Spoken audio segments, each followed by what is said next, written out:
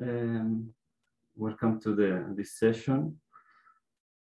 I think we could start to just be on time as we are delivering this festival coming from England. So time is important. Yeah, first I really want to thank you to be here to listen to me. I'm very happy, and yeah, I feel an honor to be promoting the childhood festival that is organizing Summerhill School, celebrating the 100 years. So it's a really nice thing, a nice opportunity.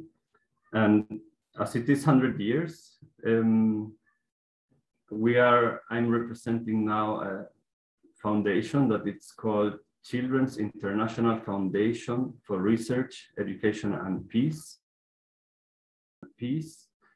We are a small foundation that I was moving forward from Norway when I was studying there. So I will explain a little bit like what we represent, and we started there from childhood studies, the childhood studies field, which is an interdisciplinary field about childhood and children, focusing especially on children's rights. But of course, anthropology, sociology, education, philosophy are like quite the biggest fields around to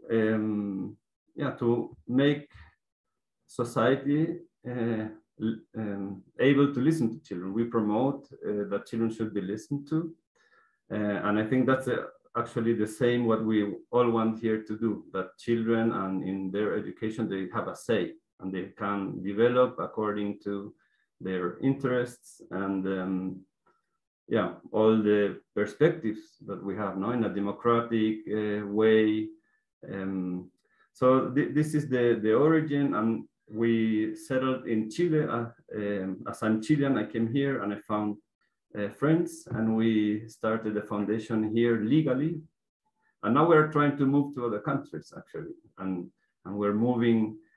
I must say hi to Leslie Guayasamín from Ecuador. She's there now helping and taking the command to develop CIFRE, Children's International Foundation for Research, Education and Peace in Ecuador. And we're looking forward, we have conversations in other countries. So it's a very funny thing that we started somehow in Norway, in a very developed country that focuses on children a lot, like NOCEP, the Norwegian Research Center of Childhood, or Children and Childhood, had a very important role in the research with children in the north.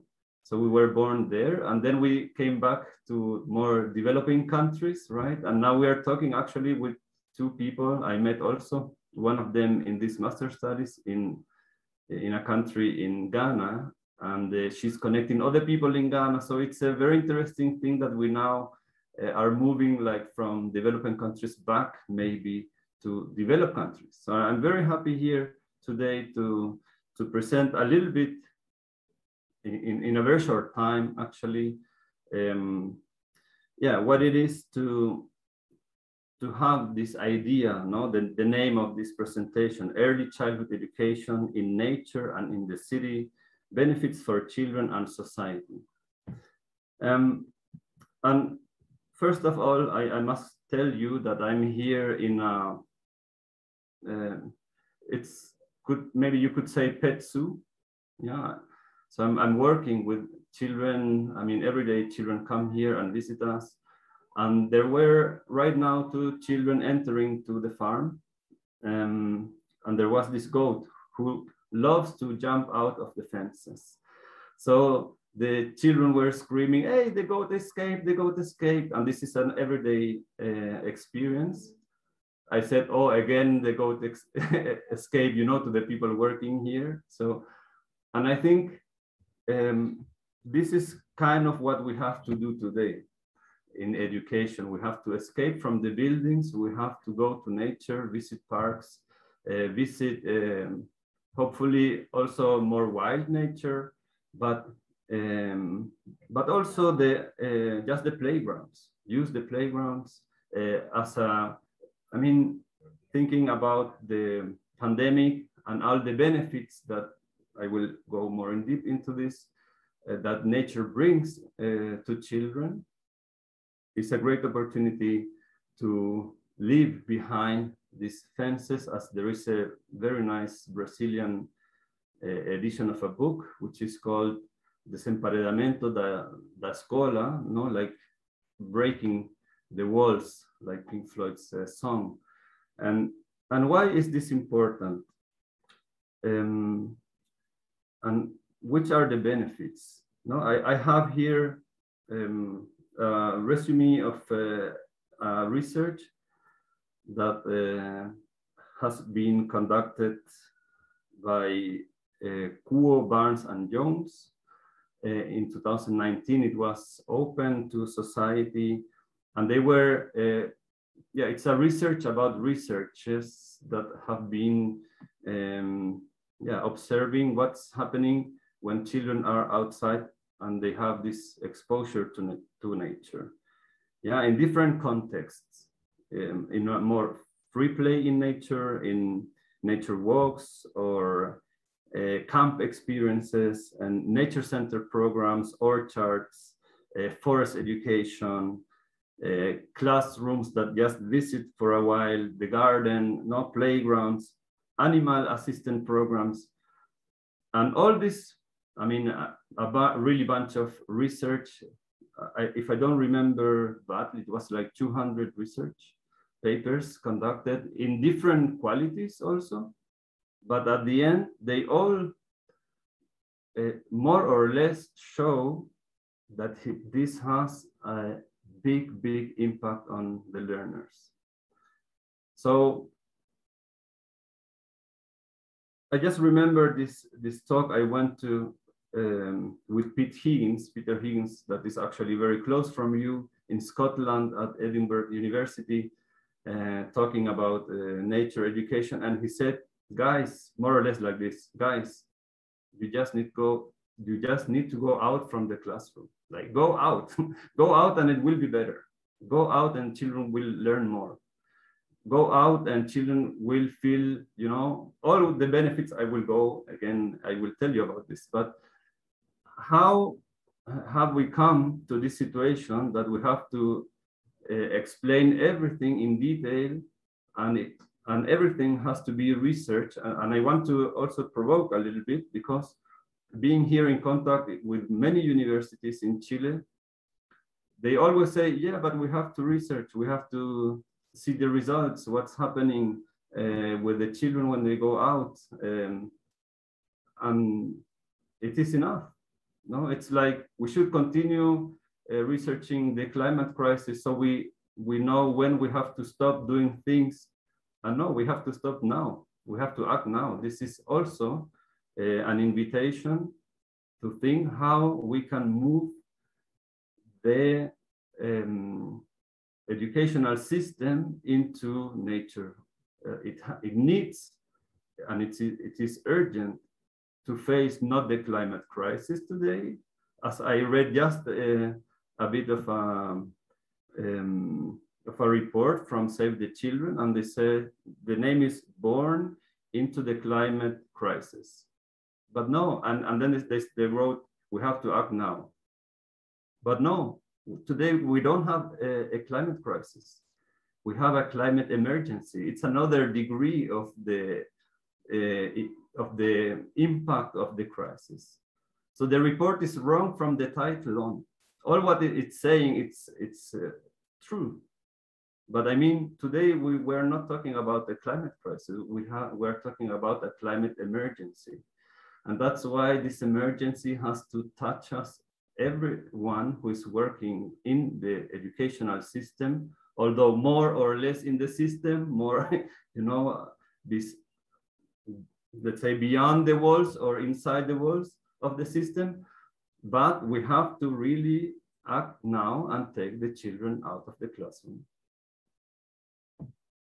And after all these researches that Kuo, Barnes, and Jones had been looking at, they discovered that all these exposures to nature in different degrees and in different, atmospheres. Also, I wanted also to show you pictures from the desert, from the different areas that you can be in nature, in the city, and maybe with a little bit of grass or leaves. But then again, it will be like trafficking an image that maybe it's not yours. I mean, you need to understand your own nature over there. What is around you? What can you find? What is, I mean, in big cities, if you are there, it's quite more difficult to find a big place where you can go with children, maybe in the neighborhood. Maybe there's a small place you can find and dig something in the ground. But anyway, this is better than being inside. And I'm so happy that Tanya Sopko is here, because she's like our high frontier scientist who is checking how the impact in a biological way is like nature is impacting in a biological way our body, and therefore our emotions, and therefore how we experience life at the end, and how we can learn. But anyway, all this research really is enough done, but I like, Tanya, that you continue doing research anyway. It's very important. All this research shows that in nature, children are able to concentrate more than in the classroom. Yeah, they show that they are less stressed. Very important, they show they are more self-disciplined. They show they are more engaged in learning. They are more looking forward, eager to learn. And of course, they are more physically active and fit. All this is just produced by going out of the classroom. So it's really simple. Like how have we come to this simple thing? And I mean, to have science telling us, like, go out, and we continue be inside, and we can't change our habits. COVID and all the experience now, like how the virus promotes indoors, right? It's also showing us, okay, but the opportunities outside. Like, there's a nice Norwegian book that said, I remember a paragraph, it's like, all the hope is outside, talking about outdoors education and in nature. Because there is all this information that children learn more. So the context outside, normally in a more natural environment, is calmer, quieter, safer. It's warmer. You feel warmer, and it begins to because it has a beginning. If I don't go out from when I was a small kid, there is an environment that has to be created, socially environment. So it depends when we will go out, how that will all start. But anyway, the research shows that there is more cooperation when children go outside. And there is more autonomy.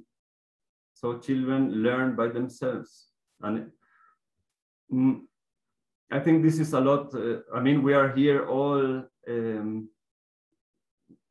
we believe in this, right? We are here believing in this. We like Summerhill because it shows actually all what I'm talking combined with the interior, obviously, but it's also a very free way to educate. But let's come back to the system. How are normally kindergartens working in a normal system? it's difficult to talk about the worldwide educational system, but for sure there is a trend. No, in Scandinavia, children go out more often. In Sweden, I mean, in Finland, Denmark, Iceland, Norway, it's a big tradition that actually it moved to Scotland and England to start the first schools there after the experience different people had in those countries. So now the movement has went down many years ago, like 25 years ago, to Germany. And today they have like 2,000 kindergartens in nature in Germany. And then it spread to Italy, where they have also maybe 200, I don't remember exactly. And Spain, no, Gabriel can maybe confirm there are like 50. But it's moving and growing every day. So again, all those experiences and programs are not necessarily related to the system. No, I really am. I'm coming here not as an educator. I want to take the broader perspective, like a sociologist, no? Because although all these impacts that I've been talking about, the learner and the context, I will go now to the learning outcomes, are very important. No, I mean, the personal experience, the group, the collective. But at the end, what we need is that the educational system changes.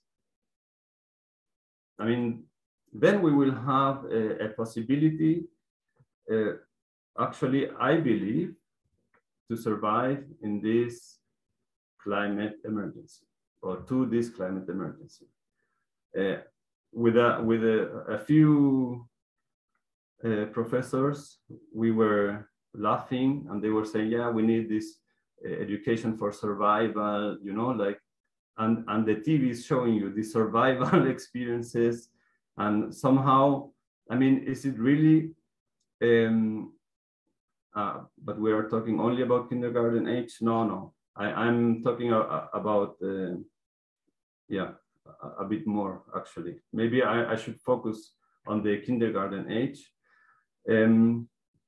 But I think as a foundation, I can explain, because of the title, we are focusing on small children, on kindergarten age, because there is so much to do in the educational system in the whole world, that there is where we can act first, and then they will bring further all their experiences to the next generation in primary school, and it will develop. So that's why we strategically decided to act on, in early childhood education.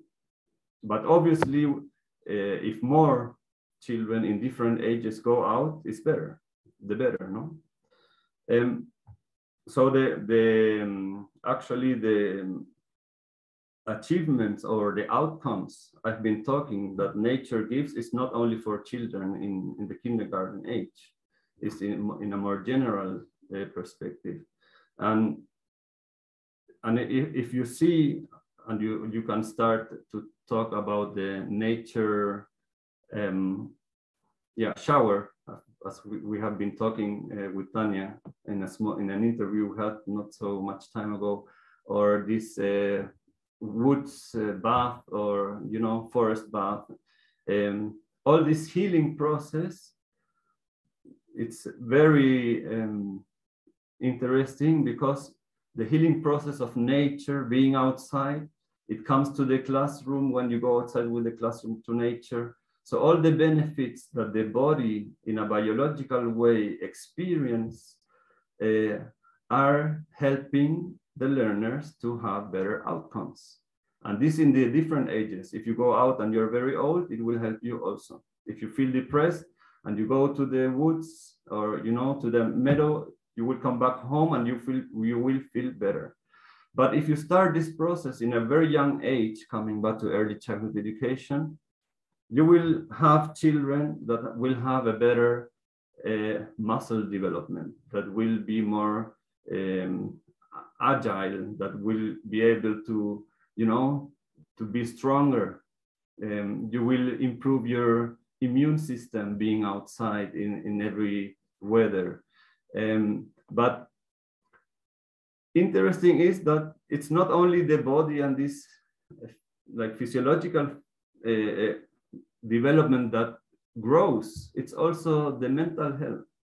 It's also the cognitive in a more general perspective. Your memory improves. Your language skills improve because you are collaborating, you are talking, but you, of course, you need the help of a trained educator that assists, that makes the people comfortable, you know, feel comfortable, the children, that they feel safe. But nature helps on this. So it's easier for the teacher to teach outside than to teach indoors. No, you don't need to call the children to be silent because they will listen to you when you talk more easily. Why? Because I was saying before, the research says children are more eager to learn. They are more aware. They want to listen to, you know, and there is also an important perspective, a basic about education. Of course, you learn more when you are self-interested. So when children play outside, that's their work. No, we say, you know, I have listened to this. Children's work is just playing, but it's not just playing. Playing has all these benefits. So they learn about leadership. So they learn about to resolve problems in the group. So they collaborate. But coming to the learning achievements, they have this memory, so they increase the retention of the subjects. No, they will remember the matter more. They higher standardized test scores. They have better grades. They, as I said, they improve their reading, math, writing skills, higher graduation rates. I mean, this is hundreds of research that are showing this. There is a better, in the personal development, leadership skills, as I said. Yeah, better communication skills, more resilience, better critical thinking, yeah, and problem solving, better spatial skills. And of course, there is a stronger connection to nature and stronger environmental values. So you're more pro-environmental behaviors. All this leads then to children that will be willing to work for the environment, that will have a stronger consciousness about all the situations that we're experiencing now. So we are talking when changing the system again, or let's say when improving the system. It's not that we want to change everything, but if you take the children outside and you improve their learning and you improve their emotional experiences in life, we will have an amazing impact in today's childhood. And a better childhood will be happier adults, healthier adults. So we can talk, I love Kata, your cat over there. We can talk about a generation that will be more focused on all the benefits, collaborating, taking part and working for the better environment, more consciousness, you know, like this is also what I've been talking a long time. It's a loop.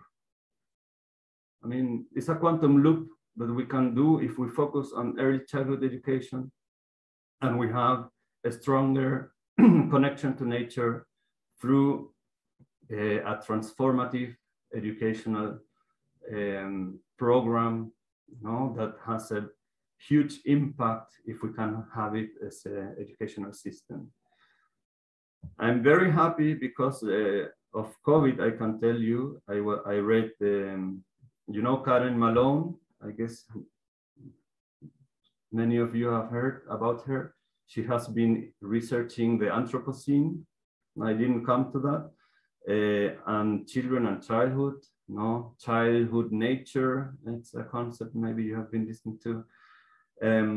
So she's starting a national board to act in Australia and give the government, no, and the state solutions to bring children outside to the outdoors because of the coronavirus crisis, the pandemic. But this will have a very positive impact on the learning of this generation that goes outside, if we do it fast enough. Probably many will, and you know, there has been a lot of research also about the negative impacts of the crisis, being inside all the time, quarantine, lockdown inside, you know, and this, of course, there we need what I like also this concept, the emergency pedagogy. No, have you heard about this concept? So there is these people that help children in conflict zones and wars, migrants. So they give them a kind of therapy. So this part of the generation that has been suffering a lot inside, maybe will need a lot of work. But the others, if we start to change and we improve the system by just, as scientists are saying, go outside the classroom. Just by doing that, we will have a generation, a childhood that will connect and maybe will bring us forward in this educational loop. So we can maybe have a very interesting thing from here now in 20 years. But we have to start to act now. So what, for example, this student that contacted me and wanted to research the neuroscience, you need to develop the brain, not only listening to the teacher in front of you. You need to develop the brain on smelling, on touching, especially in the early years. I'm coming back to the early childhood education, yeah? Taste, listen, be aware, trying, I mean, this feeling of asombro, it's called in Spanish, no? This feeling of discovery, of the feeling of, and the possibility to explore and to really see things and smell how, and, you know, share these marvelous experiences. It's basic for a healthy brain. I mean, how can we develop the brain if we are not listening to the birds or to the wind, to the, you know, feeling the wind? You need to, with your whole body, to feel the wind, to feel the cold, to dress properly. Yeah, I mean, you have to be able, and it's a very simple example. When you listen to a bird, you can then go to the book and check which bird is that, or go to maybe a technology tool.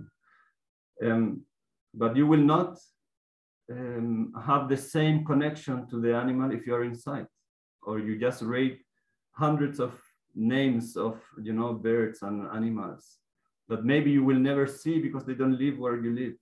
So you need to experience your own, as a very small child, your own environment to really take care about it later, because you engage with it, because you experience so many nice stories that you share with your friends.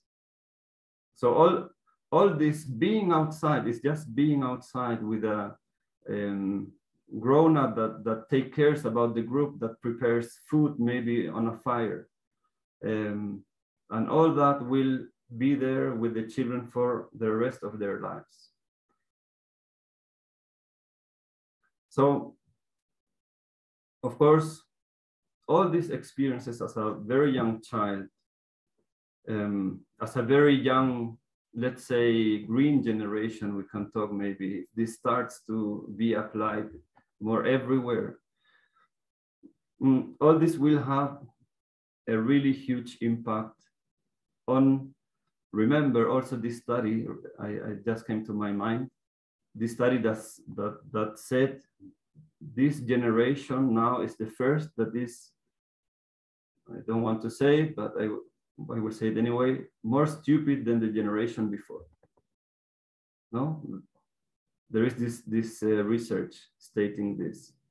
And why? Because we are all condemned to the phone, we are inside listening to each other. Imagine all these conferences now, and we don't have the opportunity to go out later and drink maybe a beer or just, you know, connect with each other, talking about, what have you been doing, which research, I have been doing this, and connect and coming with new ideas.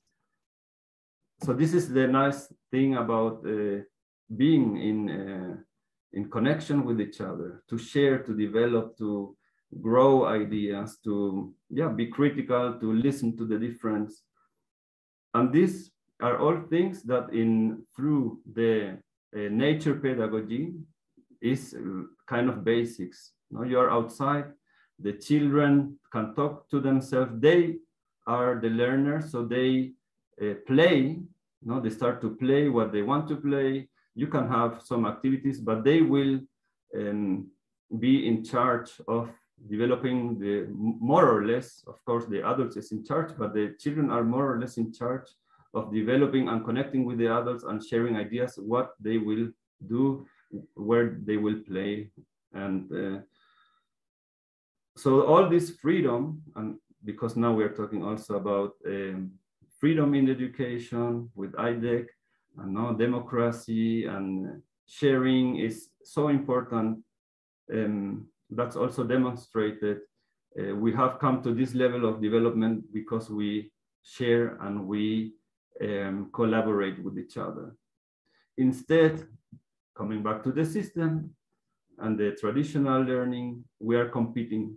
We are not sharing, we're not, this is changing, I think. I have seen many project-based,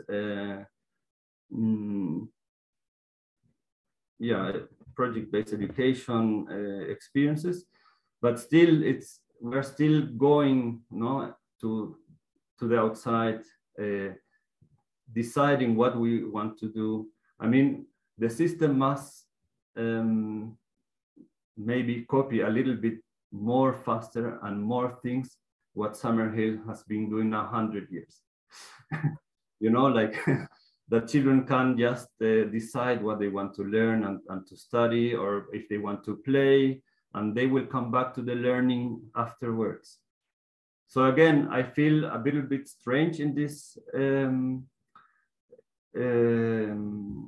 conference or this lecture, because we all know about all this. We all agree, and we have to change or help to transform the people that are outside, that they don't know about Summerhill, that they don't know about nature education, that they don't know that just going outside the classroom is improving the learning experiences. And this is the word we have to spread. And I was saying this is connected to society, because I mean, it's obvious, but if all this generation and more people go outside and they learn and the children are happy and they have this amazing childhood. In Norway, I remember they say a good childhood is a childhood that was a lot being outside. A childhood in nature is a good childhood, they say. Well, they say also that children are born with skis. So from the very young age, children are outside. And then we have to see if that's more or less the society we want, a more free, open society or not. But the impact of being outside and learning outside is having an impact on how society develops.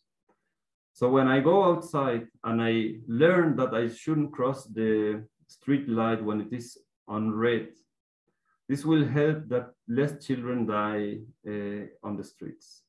This will help that the cars will slow down, and this will help to improve how the traffic system works in countries like this one here in Chile.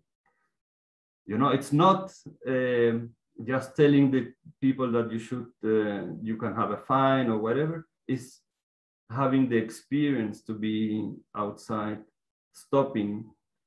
And I mean, Chile is quite developed compared to many other countries in this sense. You know, I was talking with these friends in Ghana to develop nature education over there. And she was saying, yeah, we have so much nature that people don't see that as a place to learn. So it's a conceptualization, a consciousness that we need to work with the parents so they understand that you can do that everywhere. I mean, you are not educated because you're visiting a classroom. Harvard is not famous because of the classroom. It's because they get the brilliant minds that come there and they share their ideas, no?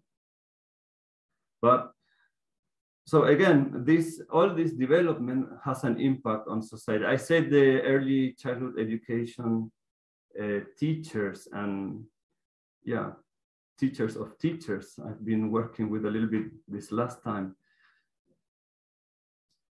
Guys, when you go outside and you are outside with the children, you see what society is giving them. Like Francesco Tonucci has been talking right from Italy a lot about children in the city and how the city should be a place where children can feel safe. Because when children can feel safe outside in the city, it will be a city that's good for everyone. Not only for the children, also for the oldest generation or older generation. But cities are normally done for the average working class between, let's say, 20 and 50, and all the rest is ignored. Normally, I think in an average world, it's like that. So if we go outside, and I said the educators, you will check all the problems you face. You know, you will be a tool of improvement of society, because you will know what's happening to the children when you walk through the streets. You know that the street light here is, for example, not working, or that there is no street light. So you can give children a voice and tell the mayor, tell the politicians, work, you know, with the educational community to look for solutions.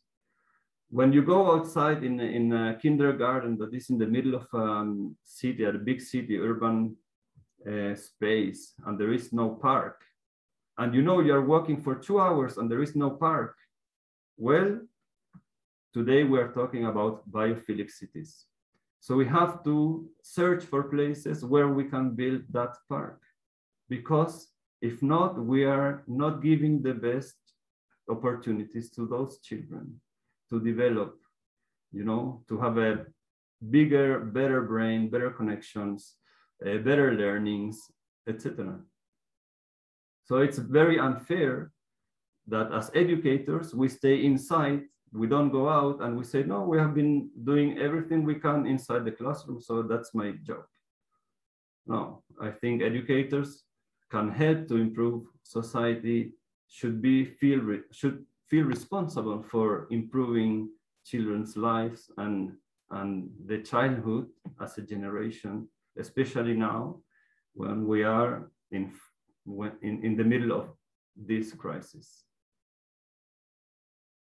No, it's a real opportunity to give a voice to children and to improve society with children. And luckily, as I'm working here with children, I observe, and we're doing that. And I feel very in the wave of helping, bringing trees to kindergartens, helping them to go out, identifying risky zones, you know, and telling the majors, hey, we should bring children out and helping. But it's not the majority. We are still a very small movement. We were still, although, I mean, we have reports from the 60s and 70s that are telling we should go out, we should improve our awareness about the environment. And every day, as I was saying, more and more, but still it's very small. I still have problems to find books in Spanish, which is a huge language in the world. And you don't find many books, you know, you find them on English, on Swedish, Norwegian, German, Italian now a little bit more. So everything we can do, everything we can create more awareness will help children to have a better life, better learning. And this will also be a way to have, hopefully I'm working for that, and I guess we are all working for that, to have an amazing generation that will become greener and responsible for the environment, and that will be, we're working to this breakthrough. You know, we have to change the direction, creating awareness and acting now. So how can we deal with these experiences? How can we create the cultural conditions that this is accepted? We have to promote it. We have to share. I mean, this is coming because it's just an emergency. But I've been looking at documentaries. We are sharing small information books that we have been translating, and we're working on creating awareness among educators. And I hope you can do that also. I don't know. I think I'm a little bit on time now. Like I should talk 40 minutes. I could continue, but I would like also to have a small discussion. I think it's very important to listen to you if you have, I guess, many interesting points. Tanya, please don't make difficult questions. No, just to compliment, you know, like I think it's very important that we can also participate. It's a democratic festival. So if someone wants to say something, Tanya, I see you have your speaker on, please. Well, Matias, congratulations. And can you hear me well? Very well. Because I'm sitting outside. You can see we have beautiful, I'm in New Zealand. So what I would like to say that congratulations to what you're doing in Chile. And I remember when you started, it was nothing, right?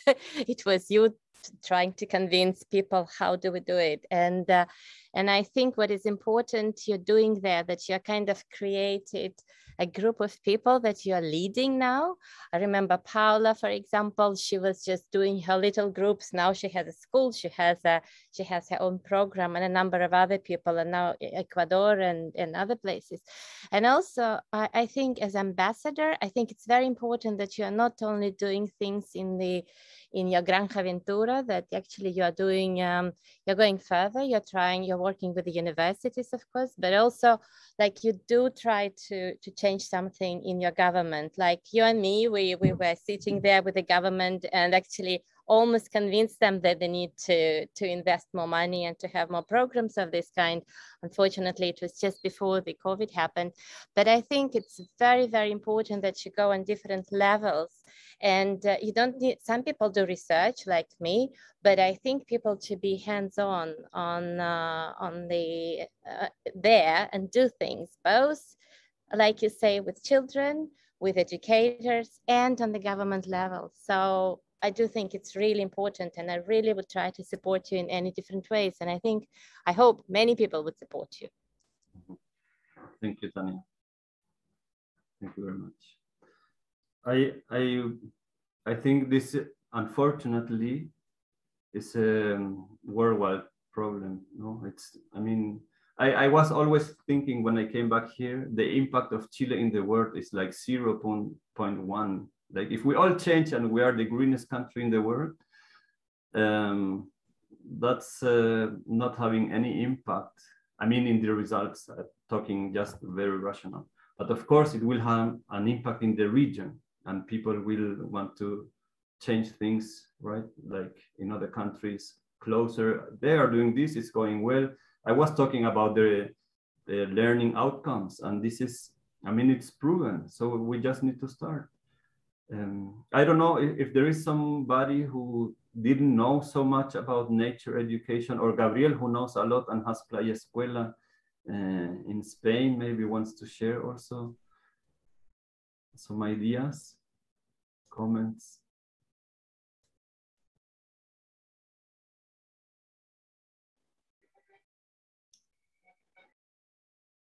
Yeah, or Jason, please. Yeah, I'll share. I am in Texas in the US, and they've started, I don't know how long it's been going, and I didn't catch the beginning of your presentation, but there's a organization called the Free Forest School, and it's mostly geared for homeschoolers, but I think anyone can participate. And their goal is to get every child outside every day for, I don't know if it's 30 minutes or an hour, but at least get every child outside. And I think it's wonderful. And they have lots of little pockets. So you can like be a part of a group, you can do it on your own. And they just go to parks and they just hike and just get outdoors. And I believe it's called Free Forest School. And there's another one called Wild Outdoors. So there's a couple, and that just makes me hopeful that maybe that will start to seep into the system and say, wait, yeah, parents are doing this, this works. Let's do it at school. Let's do it in conventional settings. And I do it with my students whenever possible. Last year, we really got into mycology. We just started walking around, found a bunch of mushrooms, and then we explored that. And it took us for like a 3-month adventure into the world of mycology. So I appreciate your presentation. Thank you, Jason. Yeah, it's true that I just want to, I mean, there are coming many projects and programs. I've been experiencing it myself, but we need to act as a system. No, it's, I mean, of course, many programs, many, maybe we are impacting that way, the system, but we can't, I mean, I haven't heard much about like what I was talking that is happening in Australia, like this movement of taking children outside because of the coronavirus. I mean, as an opportunity to be outdoors and recommend. I mean, this is a very high-level scientists, no, who are coming together and sharing. And I guess they will say, number one, go outside the class. It will be, I mean, it's not so difficult, right? But this is, yeah, again, and that's why the benefits of the being outside are, as an individual, very clear, as group collaboration, you know, and all gain, and then the impact on society. But if we do this in a more systemic way, there will be, of course, it's so interesting what could happen, because it's a world, it's difficult to imagine, like the impact after 20 years, you know, like doing very strongly, like, or elevating the concept of nature pedagogy, like very strong. It can be very, very interesting, like, because the impact has, for example, what I'm working here now, my goal is that we work 4 days and 6 hours a day. You know, like we have to, we don't need to work so much to consume so much more. We need to be content with what we have, to be, you know, like the here and now is so important. And this is what we lose when we go into the classroom, or if I had a presentation where I just show this, that, the benefits, and the next, and it's like, now I decided that I wanted to do it more freely, to feel also free to share many ideas. If not, I'm condemned to what I'm showing there, you know, in the presentation. Yeah, there. So it's so important that spirit, mind, you know, like the heart, all is connected, and the education and all, well, the science is only making all smaller, smaller, smaller. So at the end, we're talking about, I don't know, the blue grain that is growing in the rice of something somewhere, you know, and we'll have lost the whole perspective of this amazing concept that Tanya actually has told me about, the One Health, and she's talking for sure on her presentation about this more in deep. No, that we are indeed all connected all the time. A friend of mine, she's working in Norway, also neuroscience and pollution. She was researching different countries, and she discovered, yeah, the brains in some areas that have a lot of pollution are developing less. So children have problems, you know, or could have severe problems actually. So there is so clear, if you are in nature, you can grow, I mean, you know, in a very good way. If you are more in a polluted area, you will have problems. So we have to take this very seriously, because the crisis is a lot of pollution. I was reading also to statistics how fires, or the chance of having fires, hurricanes, you know, and earth floods or floods will increase more and more, like because of the climate emergency. Gabriel, you wanted to say something? Hi, Matias. Hi, everybody. Thank you, Matias. And I was looking to know you or to meet you already quite a long time. Happy that Nice it finally happened. For me, I used to, well, look like at the critical points, what you just said, like, okay, the movement, especially in Europe. I have been myself trained in Germany. I worked in Germany in a forest kindergarten, and I know a little bit the movement there, and it caught my attention. And this was a little bit also why I asked at the beginning of your talk if we only talk about kindergarten age, because look at the movement in Germany, and I think we can include the rest of Europe at least, that when we talk about nature pedagogy or nature education or nature schools, I think more than 90% of the projects, even in Germany, which has been for 30 years, and there are thousands of schools, or let's say 2,000 to 3,000 for decades now, we still talk at 95% or more. I just know very little, not even really, projects which go beyond the 6 years. So it's still seen as something for kindergarten age there. So I think this is a crucial aspect, because even if people don't know all the benefits and all the stuff that you said, there is like commonly known and people accept it, but still most of the people say, okay, this is okay, like for the first years, for early childhood, but afterwards you have to sit down and study. And this is still very common there, even in a country where the movement is so popular and so successful actually. So this is calling my attention, and this is where I think the democratic approach comes in, because this is what I'm really worrying about, and what I see, for example, now that I moved back to Spain, and I'm here with our own project since 2016. And when we started in 2016 in Spain, we were like one of the first nature schools in whole Spain. We were like one of the first, let's say, 5 nature schools.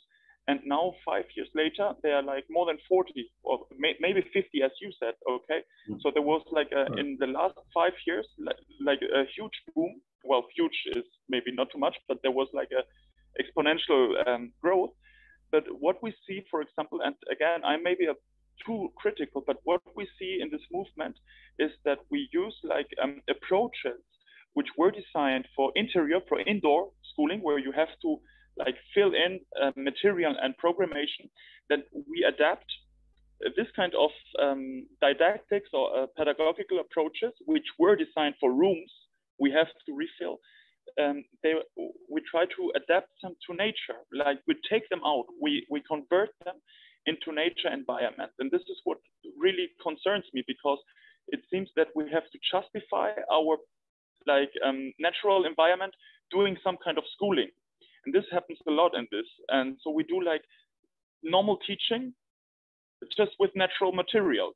And this is something I think the whole movement is still like really attached like to the conventional schooling idea. I mean, yeah, free play is quite a big thing, but still like the paradigm shift, in my opinion, in this nature movement has not really arrived. I still see like many workshops about nature pedagogy, which are called like nature and curriculum, and reading and writing in nature, and like teach in nature, you know. And so this is why we call our school, we are a free democratic school in nature. So the self-directed learning, and learning is again very associated to, well, learning something, like self-directed development. So this is, I think these are key aspects why this nature movement is like still a little bit stuck in this initiative phases. Sorry, I just wanted to bring this up. And if you allow me, I would share, because like the benefits you just like shared with us, I have like a table which I took out of a book, where all the studies, or well, many of the studies of benefits of nature for childhood are listed in different areas. So if you don't mind, I would share the link so people who is interested download it. I went to just one research that's very recently and had one figure, because there are so many research that I could, I mean, try to combine, of course. Please share it. Yeah, welcome. I think you're very right when you're saying that it's very like adult oriented, no, or like decided what is going to happen. I mean, especially I think in Germany, although this idea of free play is growing and growing, still here the problem is, I mean, we have the problem of free play, but we are also inside. That's why I'm making this discourse and my approach from my experience. No, for example, what I experienced in Norway was, because I worked in different kindergartens, not necessarily nature kindergartens, but normal state-owned kindergartens. Each kindergarten could more or less choose the philosophical perspective that they wanted to use. So more were regio-oriented, others were more like normal, like Norway, let's say, oriented. Also, well, Montessori, I don't remember much, but others, well, that was private, was more English oriented. But what I want to say is that in different societies, you have different perspectives. In Finland, you have a much more free education, and you, right, they organize themselves, as I said, as a project-based approach, much more in groups and developing projects with different technologies involved. So I think, especially now when we're talking about democracy and more free, democratic approach, the nature perspective has to, as you well said, has to, you know, be combined with this free organization, with respecting the rhythms of the child and the interests. And I think it's, as I said in 20 years, we will have this loop. We can have an amazing impact but we have to act now. We have to have a system transformation fast. And that means not only in early childhood, but if we have a very early childhood, I mean, like my personal goal is that the early childhood has a very nice, you know, development according to nature, and of course to democracy and participation and children being listened to, and that they can develop their own projects and programs, and yeah. So diminish this adulthood childhood difference. No, it's very important. But as foundation, we haven't, although we have been doing a little bit with young people. One of our goals is also to work with young people, especially related in things related to the United Nations Convention on the Child, on the rights on the child.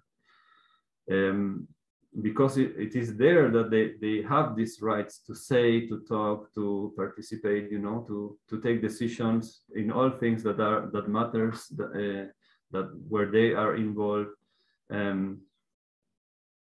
But we have been working much more just in this very, you know, initial stage, because we see that if we start there, we can, like, in the future, have a bigger impact on more people.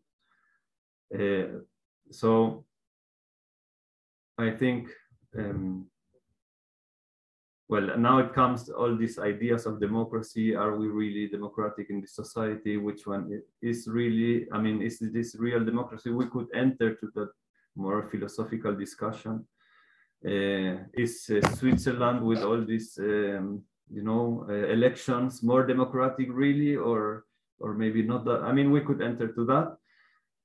But I really appreciate your point, like, nature and the children's decision, what they want to do every day, what they want to play, what they want to research, is fundamental. So the development is not only the biology that is working properly and you have a nice brain and, you know, like the muscles are okay.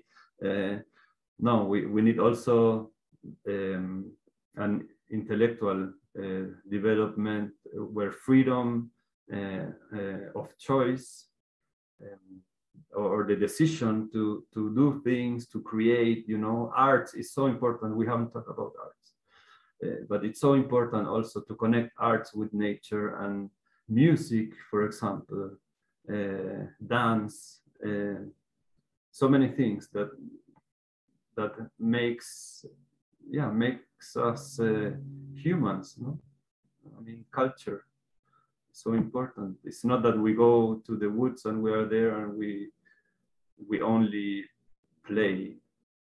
I mean, again, it's not just playing. There are a lot of things in the free play, especially. You know, it's a lot of developments, but we have to incorporate. And actually, the title was Children in Nature and in the City. And in the city is where you find the museums. In the city is where you find music groups. I mean, you can find them in the woods, very strange. It can happen. But it is in the city, in the parks, where you, again, you have this, you know, these experiences. So you have to also experience the city, I think. And this brings, as I was saying, these solutions. I mean, when the teachers, they are listening to the children and they bring solutions to city planning, no, according to this more like biophilic city, or they bring solutions because they are listening to the children. So they organize, and maybe they want a different playground, or they want, you know, a different experience, and they want to co-create society more with the adults. This is also part, I think, of the benefits, no, of the benefits of nature. education, because nature education is not only being in nature. Maybe I was not so clear. But again, this is also my personal opinion and perspective. But what I've been observing in different groups, I've been visiting actually in Australia, in Italy, in Norway, here in Chile. What we do is that you are outside in the woods or in nature a lot, but you also go to the city. And I have to send greetings to Paolo Mai, who I visited a few years ago. And we went to Rome. And you know, Rome is a museum in itself. And the children were going everywhere and discovering and then talking about history. And they visited theaters. So it's they choose to represent, to make arts, you know, they also have their own representations, dramatic representations. And this is, again, talking about Summerhill, our areas, you know, the crafts, the ceramic and creations. It's also part of the history that they had lessons and they have atelier and they can create. So this and again this I remember this idea of where children create their own playgrounds, no, after the war.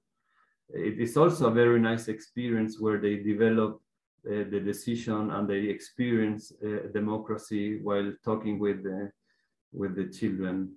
Yeah, Tanya will be talking about evidence-based research and the benefits. So, yeah, fundamental experience, democracy and nature, of course. I mean, if you talk if you take all the Chinese out of the classroom and they do the same as they do in the classroom in nature, as I've seen pictures with all sitting in the woods, writing, you know, in the desk, I don't see any any solution in there. Yeah, I think we are arriving to an end. I don't know if anyone wants to say something else. I'd like to ask you a question, Matias, from Brazil.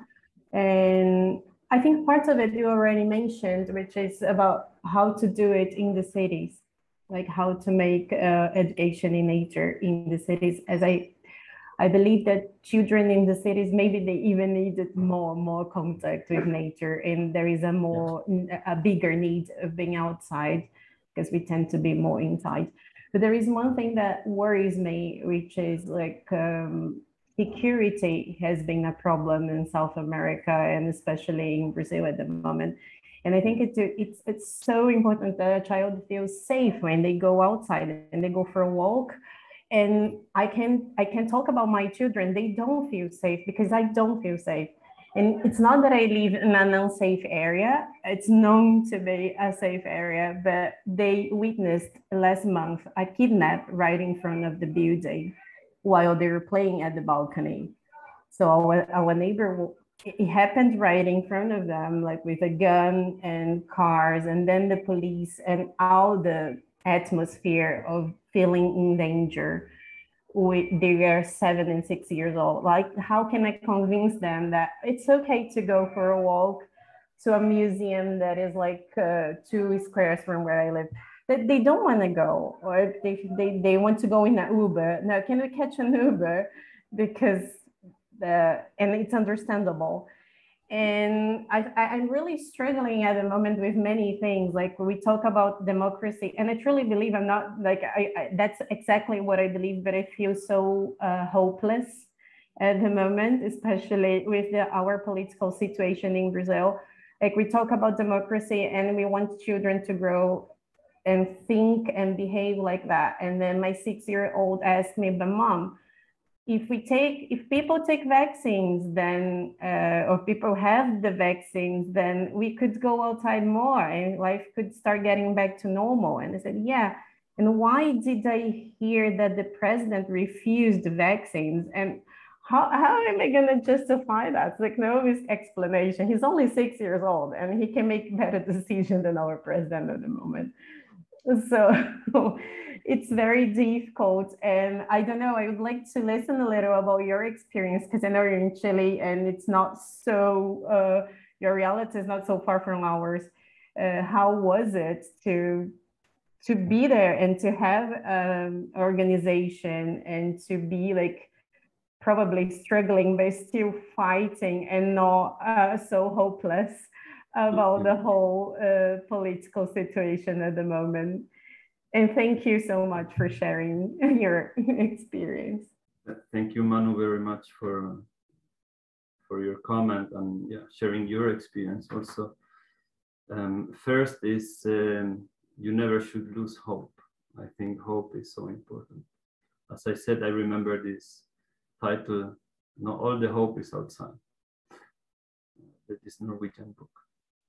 And what happened to me actually was that I went to work for the German government to Honduras. And they wanted me to develop a toolkit for children and to improve the education. Actually, it had to do with orchards and different perspectives on how to work with children. And coming from Norway, I was living there before. I had prohibited to walk outside. I had to be only driven by someone from the organization, from door to door. Every people were, I mean, not everyone, but a lot of people were all with armed, in the restaurant, 2 guys with guns outside, and then in the middle and inside and everywhere. Every store had people with guns in the entrance. I had a very bad experience actually, and it was so bad that I said to myself, like, you have to go to Chile and take children outside, because that will help to create a better atmosphere outside. I mean, there is this idea, what's first, the egg or the hen, and you have to, we don't know, but the way we can act is to bring children outside. And in Chile we have obviously very difficult areas with a lot of trafficking, drugs, violence. Actually, there I visited a childcare center that has this special glass, thick glass, all the walls are specially protected, so all the bullets don't enter inside. There we brought some trees actually, and we helped them to understand that it's important to go outside with the children.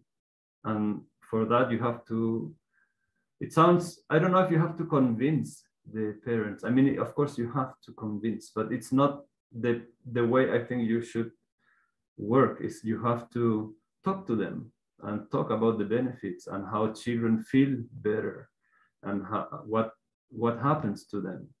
And this is at the end you have to talk with the community. It is not that you have to convince one person. It's the community that has to be convinced that this is good. The teachers, the parents, the children themselves. I think when you start, is always the starting is the most difficult part. I was invited to do some workshops on a poor neighborhood over here by a municipality which has not much money, and they had also drug problems. And so we went with the teaching, we were half of the day inside talking and like sharing experiences, crying a little bit, and then I decided to take them for a walk. So we went outside and we had a walk, and there was this hill close. So we went to the hill, and they said, I've never been here. And it was like 2 blocks from the, I couldn't believe it that they've never been there with the children. So I said to them, bring natural materials. So what could you bring and work with the children, you know, start to prepare figures and crafts. And they enjoyed a lot. They enjoyed a lot. They gave me very good feedback. And then I left. I was living in another city, so I had to leave. And then I came back. I had another workshop. And then like 2 years later, I knew the teachers of schools started to have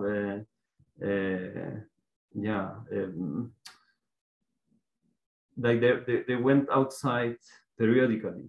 They started to go outside to this hill. Actually, nowadays they write experiences, what's happening there. And it's not only the school. Now the mayor had also clever, a good politician, not like your president. He had the idea to plant native trees. So they started the development. And as I said, we are more and more. So other organizations are taking part. There are these nice Instagrams, you know, pages where they show a lot of nature, what's happening here, for example, in the river, which is very polluted.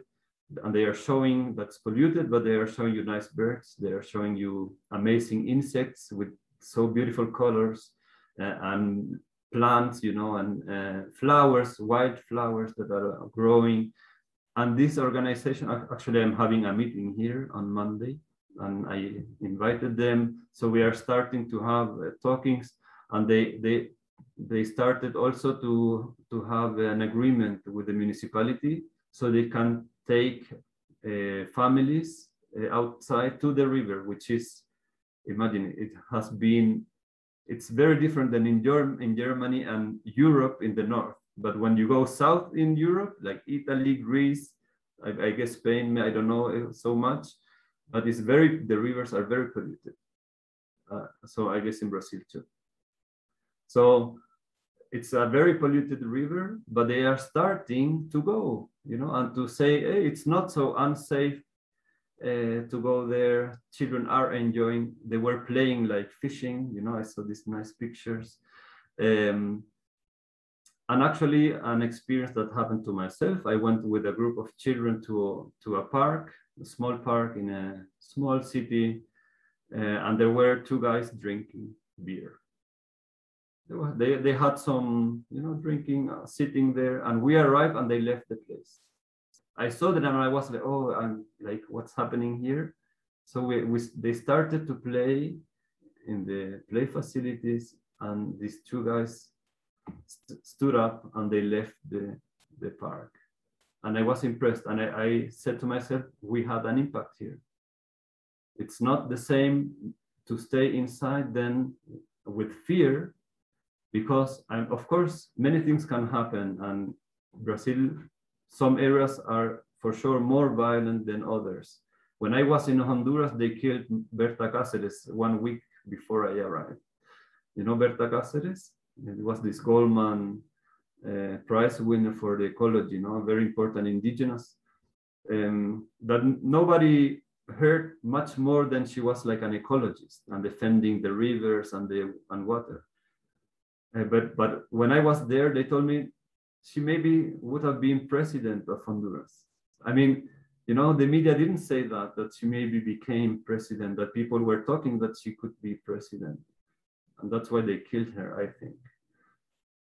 Because it's, imagine to have a pro-ecologist, indigenous president in the middle of Central America. So of course, things can happen. You have to take the risk, I think, and make an evaluation. What's happening outside? Where am I going? When is it more dangerous or not? Talking, investigate, research, and then getting the agreement of the community, and you can start to do that. I think that's the way, but staying inside is not bringing any change. It's making only things worse, because again, going to the benefits, they are learning more, they are growing better. So all the benefits they are losing staying inside, and also the social benefits. I've been talking now a bit more related to the experiencing the city. So if we want nice cities, and yeah, you have to go outside.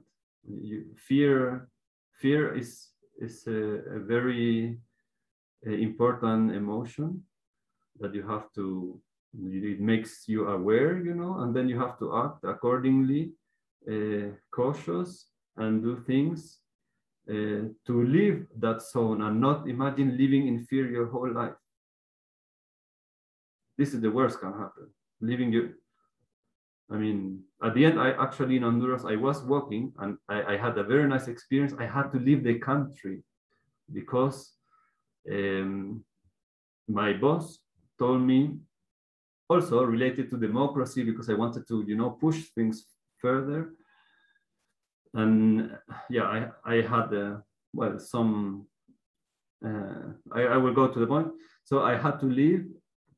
After, yeah, that my boss told me you have to leave. It's too dangerous. What you've been doing is maybe pushing too much. And this, coming from Norway, I felt very safe. Like I talked to everyone, like very equal.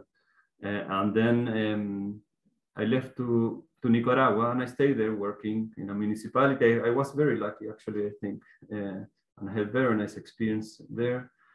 But then I came back to Honduras as a tourist, because my flight was leaving from Honduras, so I had to, I stayed 6 months, most of it in Nicaragua. But when I came back, I met a friend from Honduras in the bus, and he invited me to sleep at his place. And we went out and we were eating, and I was just walking through the streets, and I enjoy Honduras so much. Like, only, unfortunately, the last time, when I was not like the government important person, I was just a normal tourist, and nothing happened. Of course, things can always happen, but if you have your local, I had this local person who told me nothing will happen here, I trust him. So it's the same. If your neighborhood is unsafe, check real facts, what's happening, when, talk with the neighbors. And there you can, I think, start to go outside and be outside and enjoy it, and spread the word so others do it also.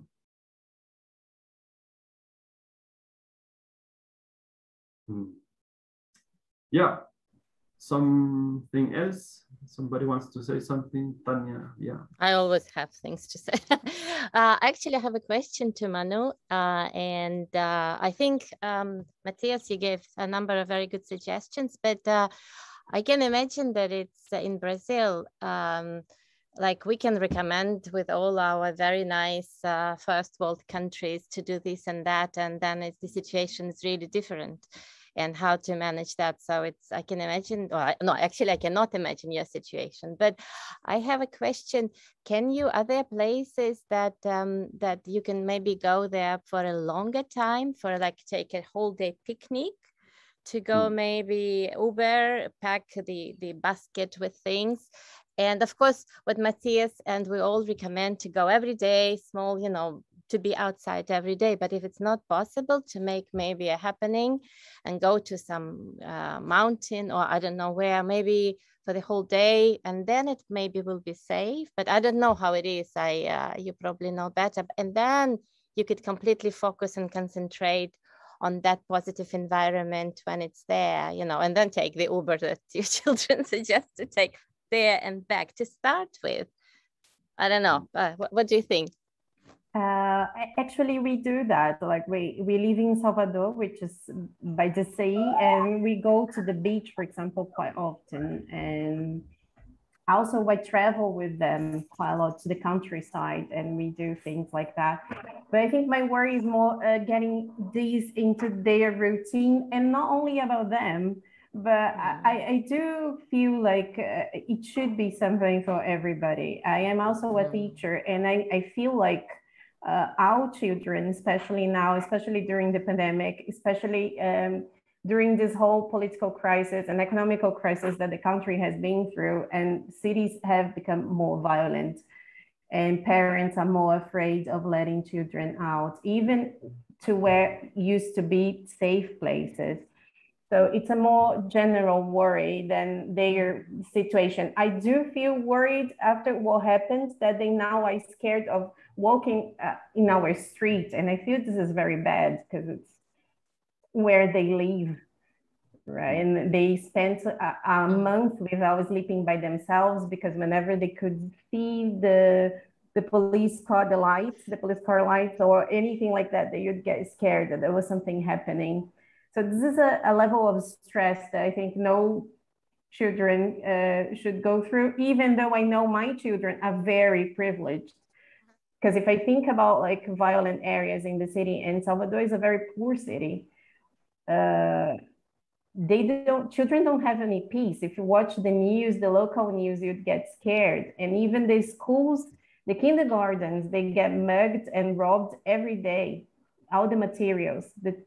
So even their playgrounds are stolen. So this is the kind of environment, it's our reality in the cities in Brazil. The countryside, maybe depending on where, is not so bad, but the cities are getting a very stressful and dangerous place for everybody, especially for children, I think. It's, it's there, you have this inequality problem. I mean, it's too much. I mean, politics have not been able to make it a little bit more equal, and that's also very important, and it's what we observe actually when you go to where this approach comes from. Is from countries that have a much more equal society. But in that case, as I learned a little bit capoeira, they should go into a capoeira group, and then they will have no problems unless they meet the next gang or something like that. No, maybe maybe that could be a solution. I mean, it's also, for example, when you said Brazil, and I was thinking about favelas. No, how can you go outside in favelas? But in the favelas, they all know each other, so they have it's not that they have violence. But it's changing too. They're having violence among the neighbors as well. Like it's been common in Salvador the past week. They are invading houses.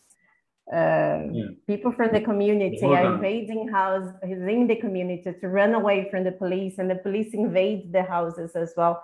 So it's becoming very crazy, even inside the communities where the logic was that, like, people who live there, they were safe, but not anymore. Not anymore. Not anymore. I wanted to visit Salvador. You should come.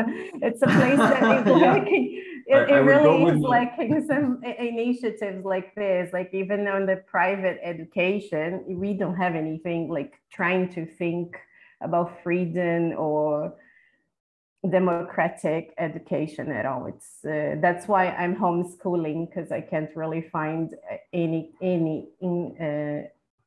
educational environment that I think it's near democracy or respectful towards children development. It's a pity. It's a so sad situation, but we have to, again, we have to look forward. We have to believe that it will become better. If not, life is too hard. You know, we have to, Ciao, Tanya. Yeah, maybe we leave all, but we, Gabriel. Well, the thing with the cities, I mean, it's hard to say, because when was it? A few years ago that over 50% of the world's population is living in cities, right? So, but from a ecological point of view, I mean, I wonder, are cities really a sustainable like system, you know, because they depend from the resources of the rural areas. So yeah. I mean, this is the question I ask myself. I mean, cities are highly artificial, highly fragile like systems.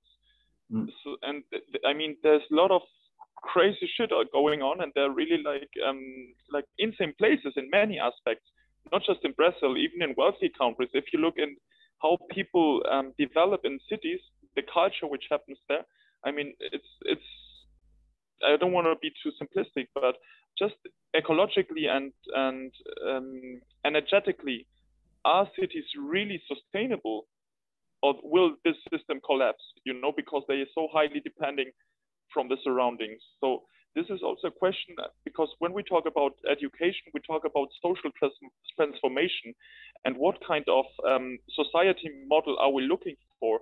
And are cities really sustainable? Is the city life, I mean, this is really utopic what I'm just saying, but I think these are valid questions for the future. I don't know if I could make my point, but I don't know, it's far away and very topic, because more than 50% of the people live in cities, but yeah, I'm very critical with cities, sorry.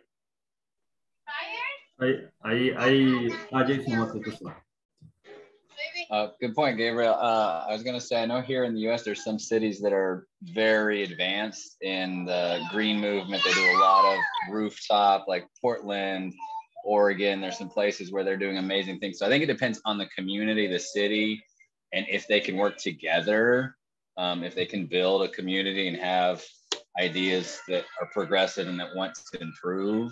Because here in Texas, there's not much of that. But up in like the West Coast, there is more of that, of them trying to just improve the community and make it more sustainable. But that's a community-based approach where a lot of the people are trying to do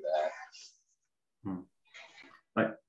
I just want to say that what I was talking about is early childhood education, although I talk also for other older children and young people, but I mean, cities are a disaster. They are consuming everything from the inland.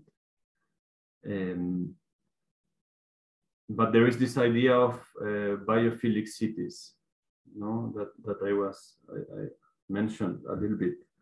And I think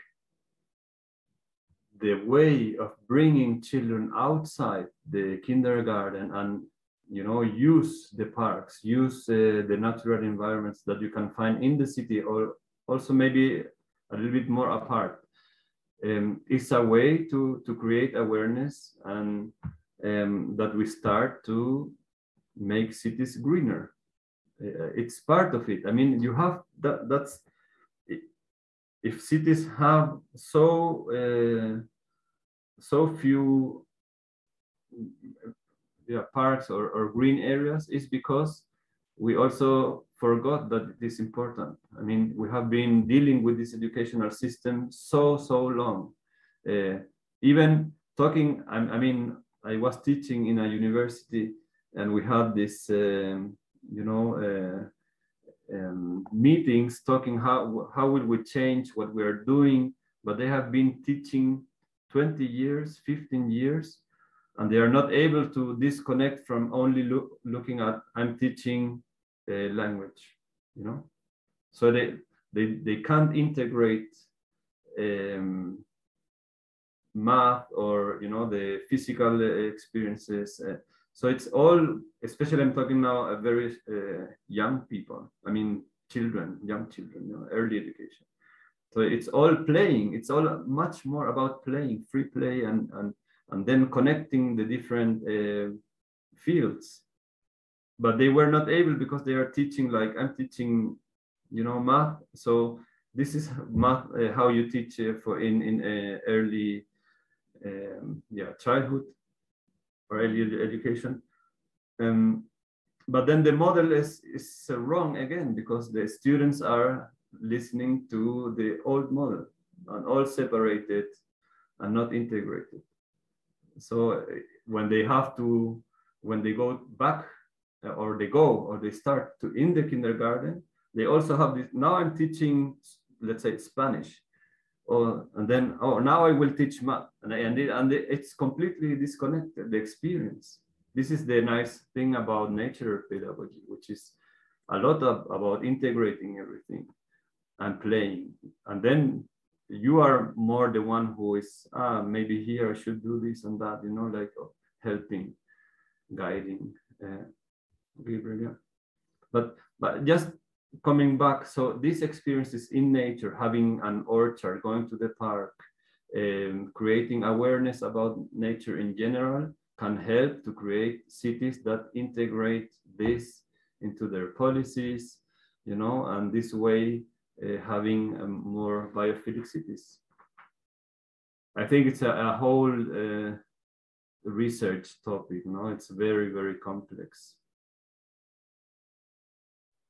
Yeah, but I mean, have you wondered that when we talk about sustainability, and you said at the beginning of your talk, like, it's urgent, we have to act now. But this has been like around, like the climate change and the need to change has been like for 20 or 30 years already. I mean, it's nothing new. A new, 60 years, yeah, even more, like since the 70s, right? The Cup of Rome. Well, but it's been popular since the 90s or whatever, But haven't you noticed that there's like, it was really hard for me to find like precise data or recommendations of how much we would need to change, because there's this kind of what we call techno-optimism, which is like this green technology which is sold to us, and this, for example, this green cities. So we will develop cities which will be sustainable, but nobody talks about how much we really have to reduce our impact and our ecological footprint. Where have you seen like a number on data, how much we have to reduce our consumption, for example, our impact? And I just found, like years ago, I found like one number of Germany where it said like we would need to reduce our consumption. I think it was 80 or 90%. And it was just talking about equal like resource like justice. It was not even talking about sustainability on a long term. So I think this is like a real modern tendency to have this techno-optimism. And talking back to education and the nature pedagogy and also the whole alternative education movement, that of course it's a big step, it's a big improvement to have these kids in nature or have the kids in democratic schools, for example. But the problem that I see, one of the very central problems, is that they almost have no references of alternative life models. There's like, okay, I know that we should have a better world, but at the end, I go back into the conventional channels of the free market or whatever, because I don't have like models, for example. And here I see the value of like eco-village movement, but they're very, very little and almost nobody knows them. And the kids don't have these references as a model to see, okay, another lifestyle is possible. So even if we have nature kindergartens and nature schools and democratic schools, most of these young people, okay, they will have a little bit more open-minded spirits, they will be a little bit more democratic, but most of them keep on with a conventional lifestyle, which is consuming the same amount of resources, which has almost the same. And we know this, like in Germany, there has been like for now decades, like ecologists, like discurso, like a talk. Everybody talks about nature, and of course there are little steps, but it's by far not enough. And when we talk about education, okay, we do some steps, but if we see how urgent it is, it's not enough. And we need to offer the kids like references and role models of different lifestyles which really make a change. And I think this is really I agree completely with you.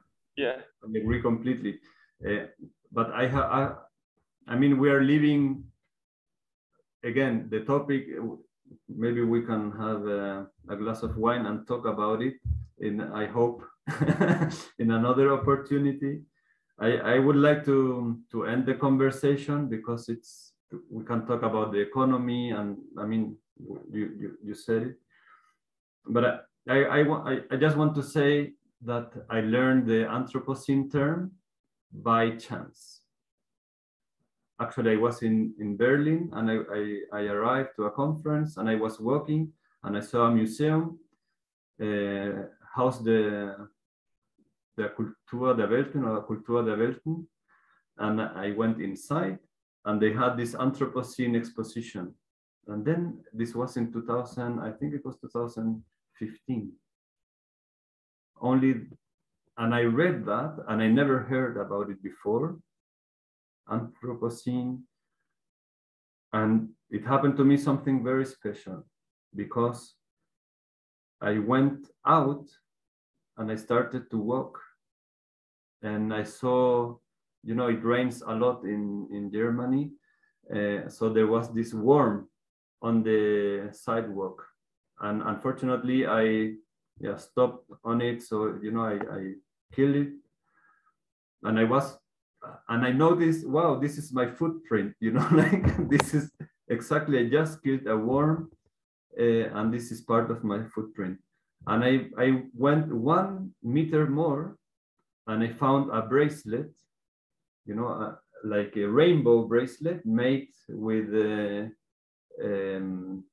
nylon or something, you know, like wool in different colors. And it was the same size as the worm. And then I said, yeah, but we have footprint and we have handprint, you know. And then I searched, and the term, of course, exists.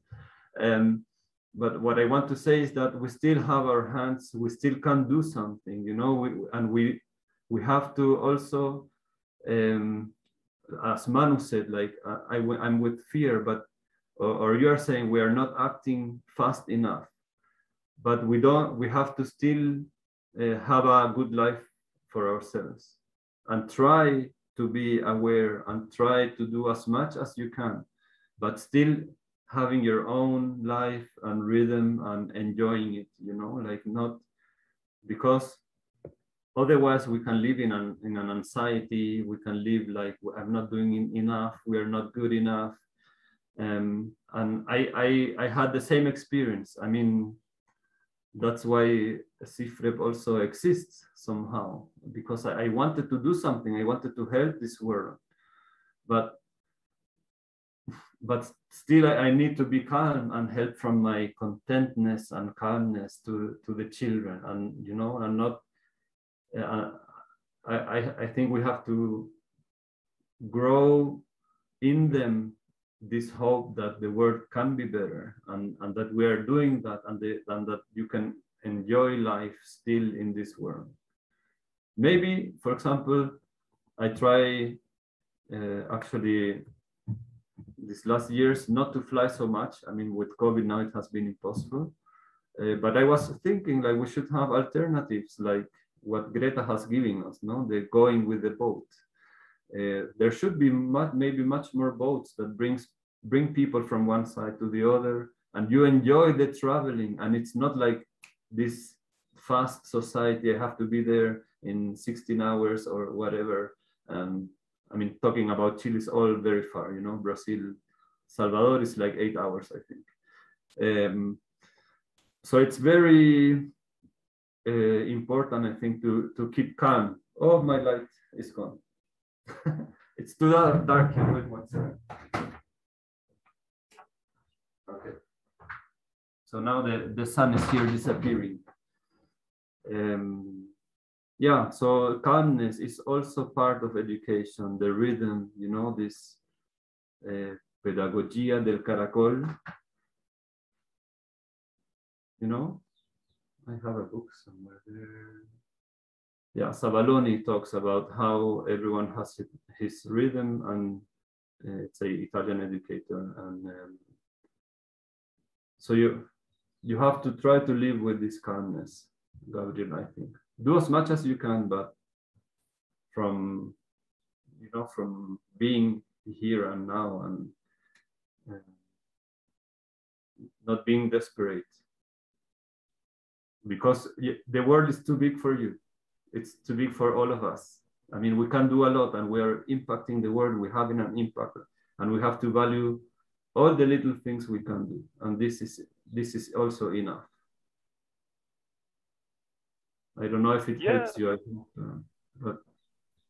Well, I'm calm when I'm in the morning with the kids at the seaside. There, I'm calm. But when I'm in an international congress, which is worldwide connecting education movement, and we realize, hey, we are like not, for example, we're talking right now about the nature movement, and the nature movement is not really, not even not doing enough. It's not like thinking enough, because we don't talk sufficiently, not critical enough about our own lifestyle. I'm not talking about getting hectic. I'm talking about being honest and looking at reality. And this is not really happening.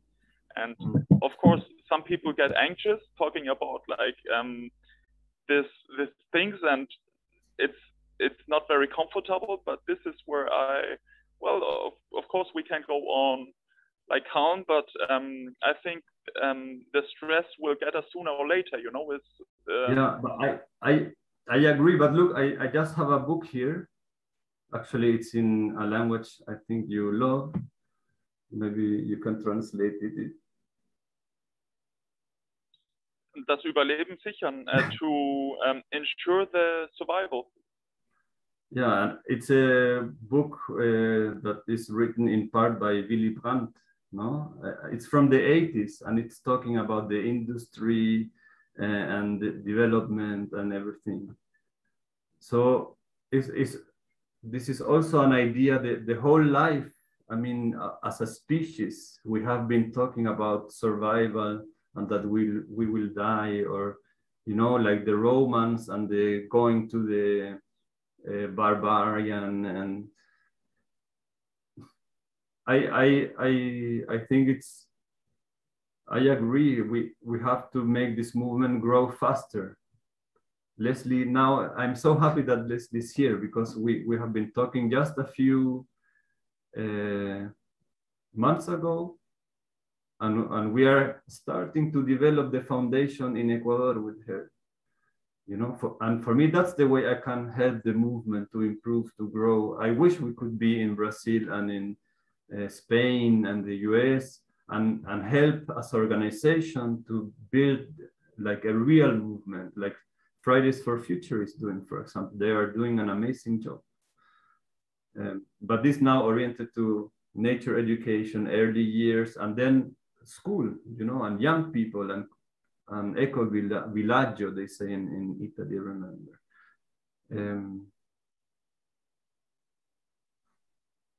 Well, if you want to do more, I can leave here actually my email, and we can start the contact, and we can do more things. I'm happy. Actually, you are German. I didn't know. I'm German too, also, and Chilean and Spanish. Brazil is just here on the corner. The US, they have a lot of money. Maybe Jason can send us money so we can do more stuff. I'm kidding. Yeah. But again, for me, it's not necessarily about. It's not money, right? It's about doing things, organizing, and yeah. I mean, we should do more stuff together. Well, no, but not just necessarily more, of course, more. But for example, the nature education movement is not yet really connected, for example, to the eco-village model.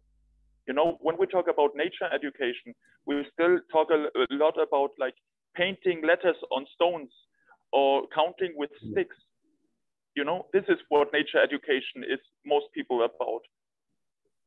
And the children breathe free air, but almost nobody talks about connecting education to eco-village movement, for example. And this is about content. This is not about doing more.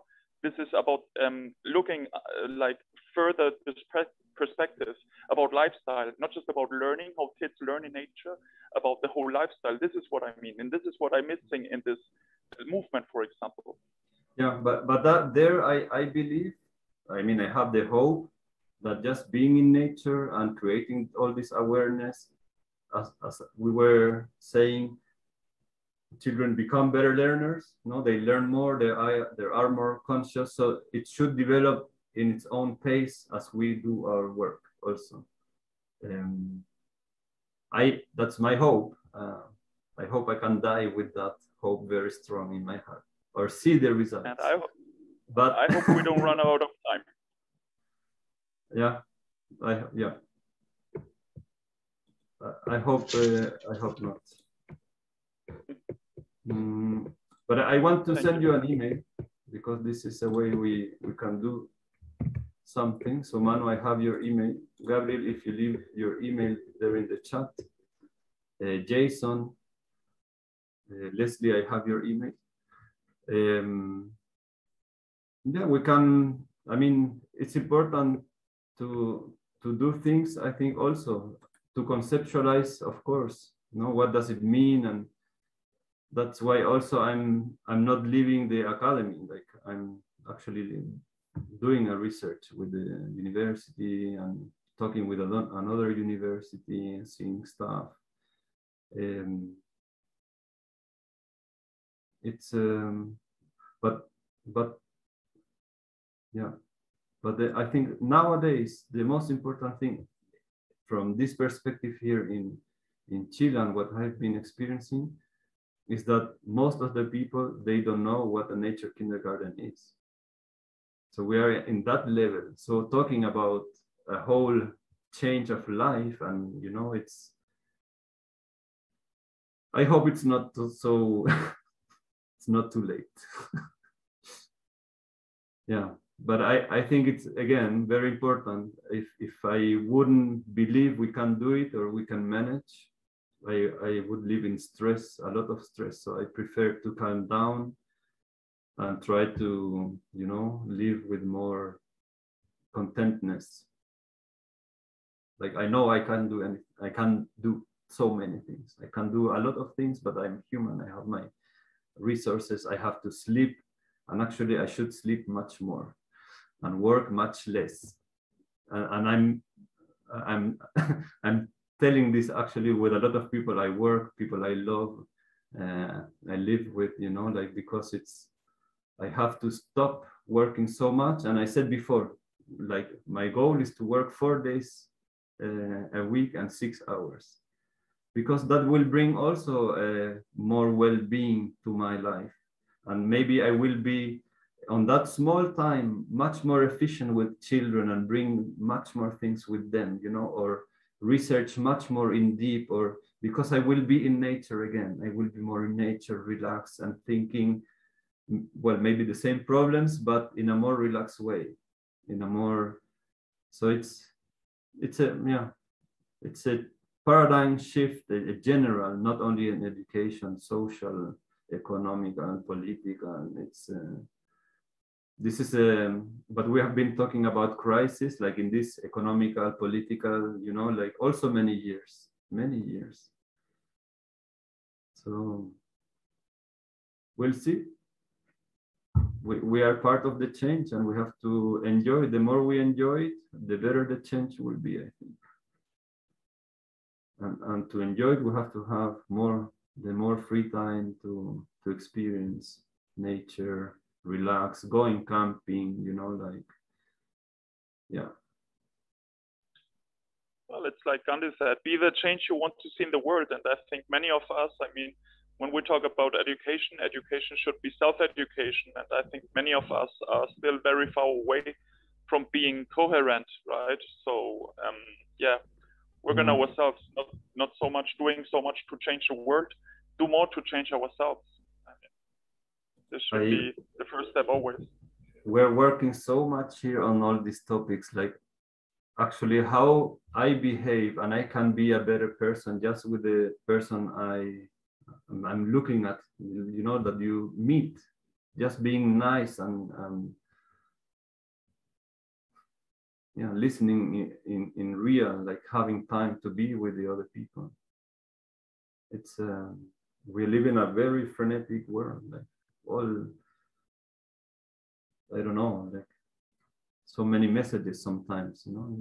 You go yeah, you go dinner and you see the people or yourself, and you're in the cell phone and you're criticizing, but maybe the others didn't check in the whole day and they were together doing another stuff, and you're, but they're just looking at the cell phone. You know, we don't know really so many things. So I really believe like we should try to act with our heart and be content and be here present and do as much as you can, but also try to relax and to have your spare time, your free time to enjoy and do other things, because it's so important. It's about life and live. We are not too late. At least look at this. If we are present when we die, it's not so terrible. I think, okay, I will die. Yeah. But again, very important, this ecophobia thing. Like, I mean, children should have the best childhood we can give them, and that's outside playing.